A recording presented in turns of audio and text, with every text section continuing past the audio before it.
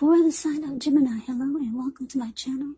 Just remember the top cards that you see, they're paired with the bottom cards. And the decks that I use for this reading, I will have them listed in the description box below. I've already shuffled and we'll be taking a look at the recent past energy. We'll find out what's coming up. We'll see what the challenge is going to be, and then we'll find out what the outcome is. So Gemini, the recent past energy between you and your person, Knight of Wands, and it's with the Five of Pentacles. Now the Knight of Wands, it's showing it's a great time for travel. If you can manage to get away, it's about feeling charged up, full of energy, ready to get things done. Your self-confidence is increasing, which would help reach towards any goals that you have. Now the Knight of Wands, they're often message bearers. And the messages, they're likely to be positive. Now it's with this Five of Pentacles. The Five of Pentacles can actually point to a time when life is feeling less than secure. But the important thing to remember is that there's always help available when we need it from forces seen and unseen. So you could start to feel alone, but you have the capacity to change that. Reach out. You could feel like you're being left out in the cold, as though everyone in the world has everything and you're the only one suffering. Just realize that this is not the case. Do the best you can with what you have. But remember, the wise thing to do is if you need help, go out and ask for it. The help you need will come. So, Gemini, I'm picking up for you and your person the recent past energy. The Knight of Wands, clarified by this Five of Pentacles. So,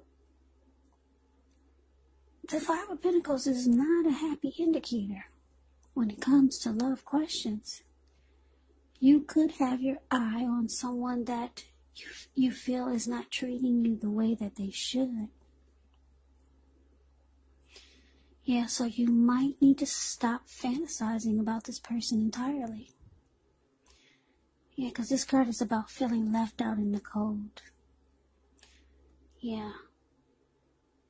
But you have to remember that there is never only one person that we can be with and have a soul level, happy, meaningful relationship.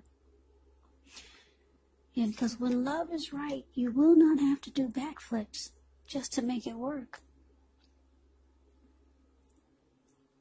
So, yeah, the Five of Pentacles, it says that you might just need to broaden your horizons and try really hard to think positive.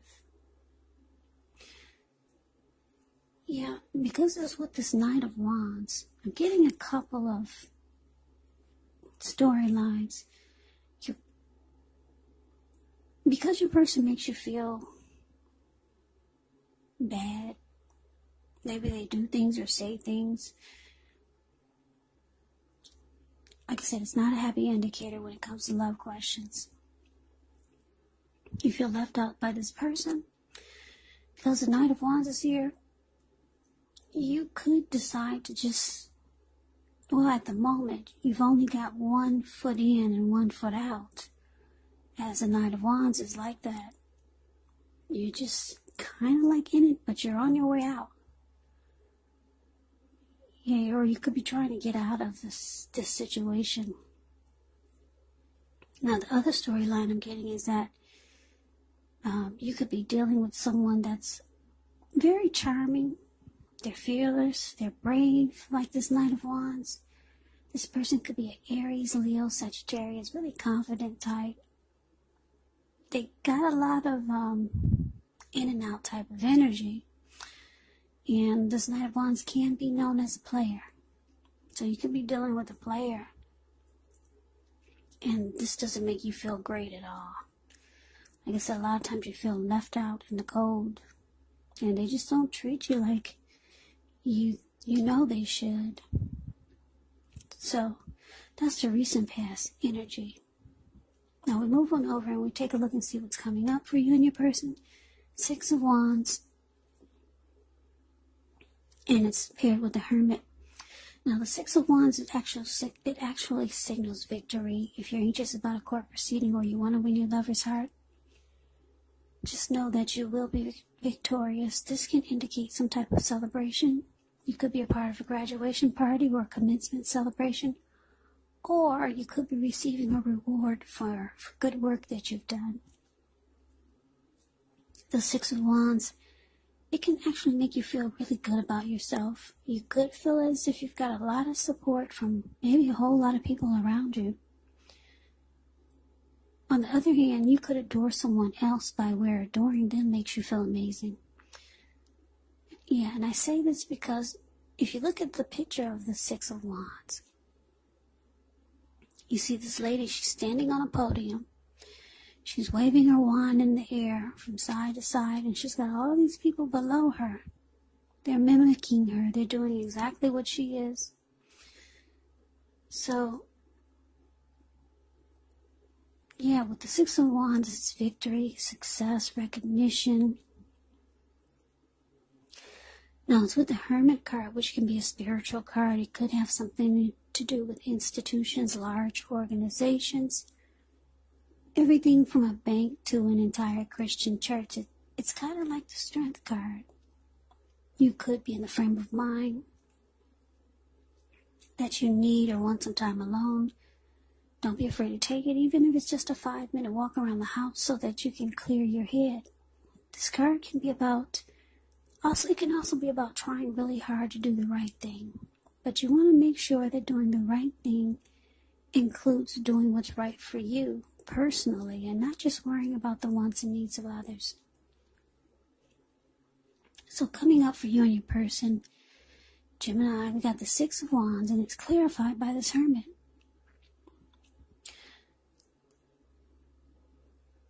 Yeah, so like I said, your person is, you feel they're not treating you right. Like I said, maybe you only got 1 foot in and you're almost out. You're almost out the door. Coming up, there could be someone that you have in mind, or someone could have you in mind. Someone could be thinking about you. This person, they'll want to have success with you. Victory and success. They want your attention. Yeah, you might know somebody already that's been trying to get your attention. You might be thinking about this person too. Yeah, because Six of Wands, like I said, it's about mirroring each other. And you may not even know they're thinking about you and you're thinking about them. So, they could be calling you at the same time you're thinking about them. Don't be surprised. Yeah, so you go into hermit mode to clear your mind and think what your next move is going to be. Because this person, yeah, they don't treat you right. The person from the recent past energy, they're not treating you right. So you take some time alone to clear your mind, get rid of some baggage. And you're trying to decide where you're going from here. Like I said, there's somebody on your mind, or someone has you on their mind, that you two are mirroring each other. Like I said, and you probably don't even know it. They're thinking about you, and you could be thinking about them. They want success with you, whoever this is. It could be someone that you met. For a lot of you, it's someone that you already know. Yeah. So we move on over and we take a look at the challenge. We got the Three of Swords, and it's with the Ten of Pentacles. Now, the Three of Swords, there's an element of sorrow that's undeniable when you get this card. But what's on the other side, it can be enhanced understanding, joy. So allow yourself to fully experience any pain that comes up. This way you'll be able to move past it. Yeah, this card, it can point to possibly a very deep emotional issue that needs to be addressed before you can move on. Because if you deny any pain, it will not make it go away. Yeah, but make sure you don't wallow in it, because you do not and should not wallow in sadness for long periods of time. And I say this because some people who do just stay stuck in sadness, they're in grief for long periods of time. Sometimes they get stuck there and they wake up every morning thinking this is the new normal. So yeah, don't wallow in grief or sadness for long periods of time. However, you're the only one who can decide how long is long enough, and others, they will not be able to decide this for you. Now, Three of Swords is with the Ten of Pentacles. The Ten of Pentacles, it says that you're going to have a lot of things to be grateful for. Your relationships of all kinds, finance, health. All these things should be going really well. So you might need to consider how you got to such a happy situation. Make the best of it. Be sure to share what you have, even if it's only a kind word spoken to someone in need, because we get back what we give out. So your challenge, Gemini, Three of Swords, clarified by this Ten of Pentacles. Yeah, like I said, you could have someone else on your mind, and you've only got one foot in with this person that's not treating you right, and you're maybe trying to figure out how to get out. Your other foot is on its way out the door. Somebody else that you maybe have great chemistry with, they're thinking about you. They want victory and success with you. So with this Three of Swords coming up here for your challenge, you and this person who makes you feel left out in the cold, the two of you, or you might start shutting this person out. Or it could be both of you. With the Three of Swords, you get rejection. You get relationship difficulty. There could be a lot of closing each other off. Or you might start to close off from this person that's treating you bad. Three of Swords can be about severing ties. Distancing yourself from this person that's not treating you right. And that's what it's showing that you could be facing as a challenge with this person that we talked about with the recent past energy.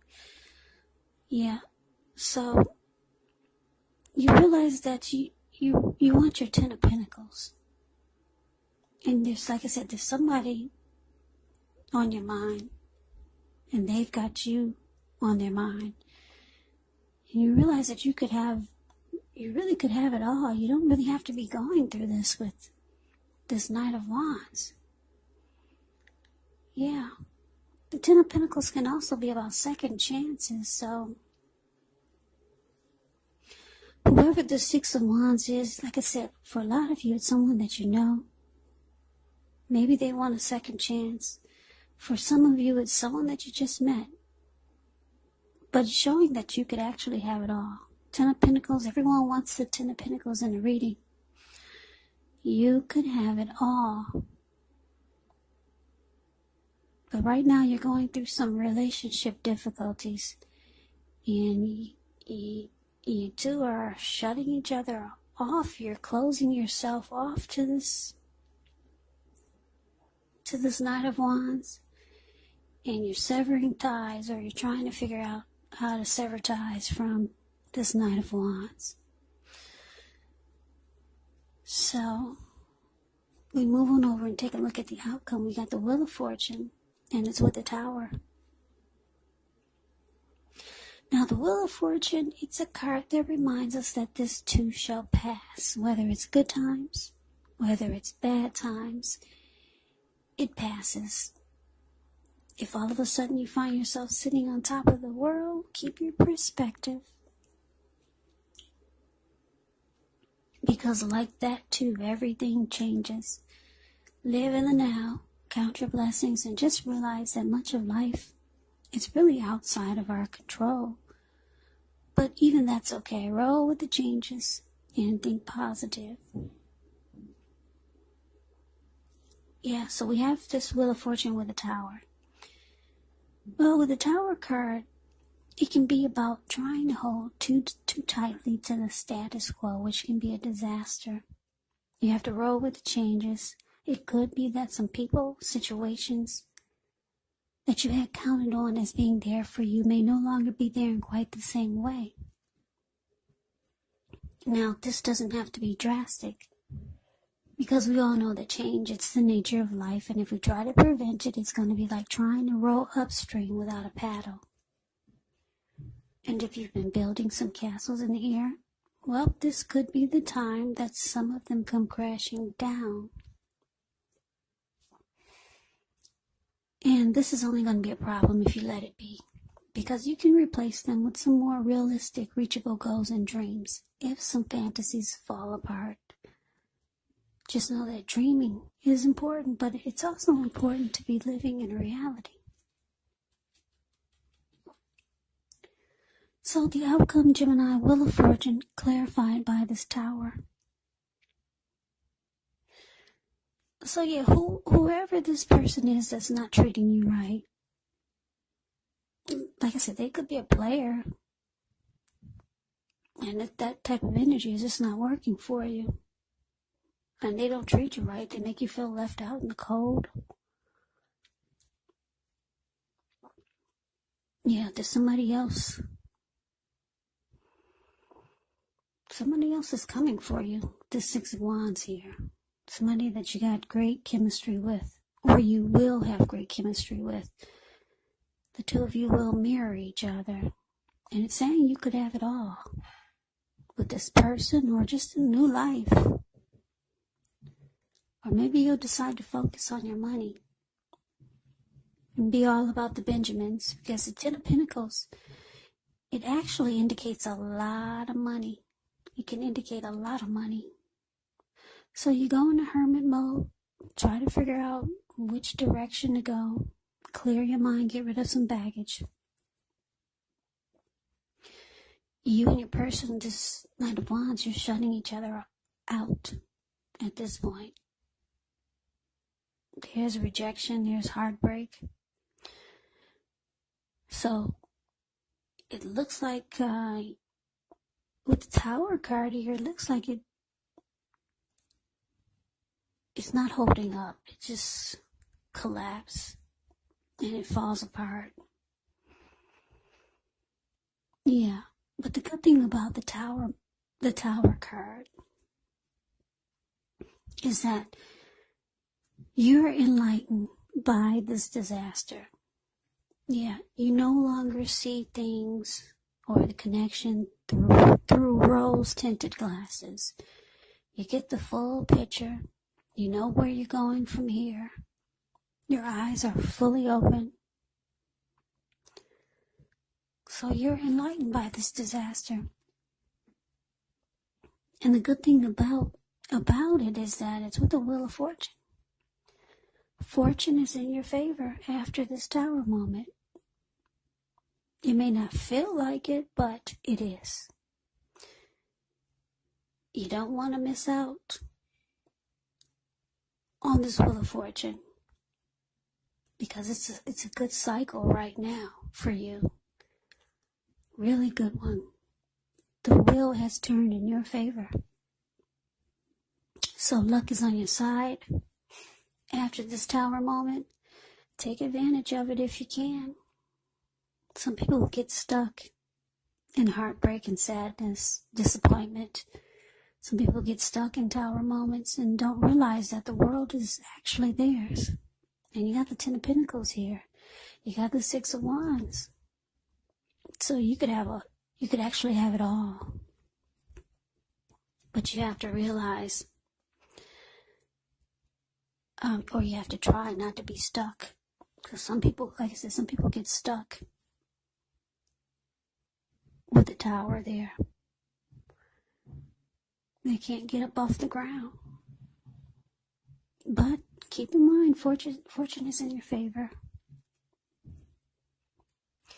So, Gemini, that is the reading that I have for you. I hope it resonates. I hope you enjoy the reading. Just remember that these readings, they do not resonate with everyone. Then again, if you like the reading, please comment, subscribe, hit the notification bell. That way you'll be notified when I post my next reading. I will also put a link below of the extended of this reading, where I'll go over how you both feel about the situation, what's in the near future for the two of you, how you see yourself, best case scenario, and what will happen between the two of you in the next few weeks.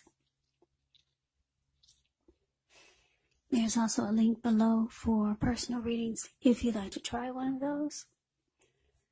So Gemini, I thank you so very much for watching. I hope all of you are doing well. I hope all of you are staying safe during this crazy virus season. Hang in there, it's going to pass, and we'll all get through this. So stay strong, take good care of yourself. Please come back and join me for the next Gemini reading, just in case this did not resonate. Maybe the next reading will. Yeah. Also keep in mind, the roles can be switched when you get these readings. You could be them or they could be you. And if you're not involved with anyone romantically, your person could actually be a friend. Could be a family member or a situation. So just take the readings for however it resonates. Because these are general readings, they're not personal readings. So Taurus, I can never say it enough. I thank you so very much for watching. Also, thanks for all my new subscribers. You guys have really been coming in pretty good, pretty heavy for me, so I really appreciate it. And my old subscribers, thank you so much. It helps my channel to grow. So Gemini, I hope you have a great day. I hope to see you at the next reading, and take care. Reading, and take care. Reading, and take care.